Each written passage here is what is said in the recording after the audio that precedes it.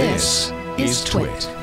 Chuck Hailey, he's an astrophysicist, co-director of the Columbia Astrophysics Laboratory. Hey, Chuck, good to see you. Thank you for joining us today. Good to see you guys. This is exciting. And now, how long have you been working on this? Oh, we've been working on this off and on for about 3 years. It's one of those things that the mainstream media gets a hold of, and all of a sudden it's a huge story, right? Right. 3 years in. Well, I think we talked about Chandra not so long ago on this show. Tell us about the Chandra X-ray Observatory. Well, Chandra is an observatory that launched about 18 years ago, so it's been up there for a long time. But it's got the probably the best pair of eyes of any telescope. It's got very good angular resolution, so when you're looking in very crowded fields like the galactic center that have a lot of X-ray sources, it's really good for figuring out what's going on. So that's why we decided to use it. X-ray as opposed to visible light. Correct. The galactic center is filled with a lot of gas and dust and is just like a fog. You can't really see any optical light coming out of there, but the X-rays, just like they cut through your body, they cut right through that gas and dust so that you can get a nice signal from objects in the center. Is that the Milky Way, the gas and dust you're talking about? Exactly. Just what you see, when you look up at night, you see all those stars, but also there's a lot of gas and dust in there. And that's what I'm talking about. The light doesn't go through it very easily. Yeah. Now, the X-rays that you picked up from this, is that Hawking radiation or is that something different? No, Hawking radiation is something a little bit different. Nobody's actually seen Hawking radiation, and if they had, that would make this story look like it was a dwarf story. I only wish we'd found Hawking radiation. But no, these are X-rays that are coming from the vicinity of the black holes themselves that we found. So what did the X-rays tell you? Tell us about these black holes. Haven't we always thought that the galaxy center was a creamy, delicious black... I think we're thinking chocolate bar. Sorry. I haven't had lunch. Was at the center of the galaxy. That's not news. Right. There was always been a supermassive black hole there that's about 4 million times the mass of the sun, and we've known about that for a long time. But the question, basically for the longest time, people have theorized for more than 2 decades that there ought to be this large number of little black holes, maybe say 10 times the mass of the sun, all orbiting around the supermassive black hole. But there hasn't really been a lot of evidence for that. Is it that the massive black hole attracts other black holes? Why would these little black holes be there? Well, there's a couple theories. One is that they were formed kind of farther out and sort of sunk into the center, because as they bump into other stars, they lose energy. And just like if you dump sediment into a glass of water, the heavy stuff sinks to the bottom. These black holes will sink right up close to the supermassive black hole. So you could think of it as the bottom of the galaxy in a way.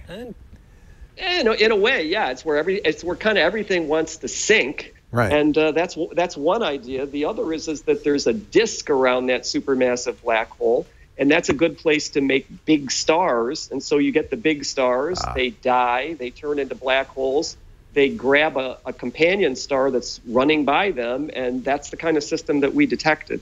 Okay. Would LIGO be any use in detecting when these black holes sort of crash into each other and if they hit the big one? What's LIGO? The gravity wave. Test. Yeah, that's a great question. I'm sure everybody knows about gravitational wave radiation, and I think one of the neat things that's going to come out of this is the theorists will be able to predict how many events that LIGO ought to see, say, out of the center of other galaxies. Because if you see a lot of black holes in our galaxy, we're really kind of a normal run-of-the-mill galaxy, so you ought to see these things everywhere. So I'm imagining that LIGO will eventually see some events that come from these black holes that are orbiting supermassive black holes in other galaxies. So you mentioned this pair, black hole and another star. That was critical to your discovery. Yeah, before we started, you were asking, how do you see a black hole if it's black? It's black, right? That's the definition of a black hole, is it draws all light into it, right? Absolutely. Yeah. It's really if the black holes are isolated, and there were supposed to be like 10 or 20,000 of these things, and they don't make anything very nice, because like you say, the light doesn't get out. They do eat gas and dust, and they make a little bit of X-rays, but so few they're hard to see. So the trick was we decided to look for the black holes that have a star, so that you have a black hole and a star orbiting each other, because then gas can come off the star and make a swirly little disk around the black hole. And it's cool. There you go. It's very hot. The picture off to the right. Yeah. And so you can get X-rays from that type of system.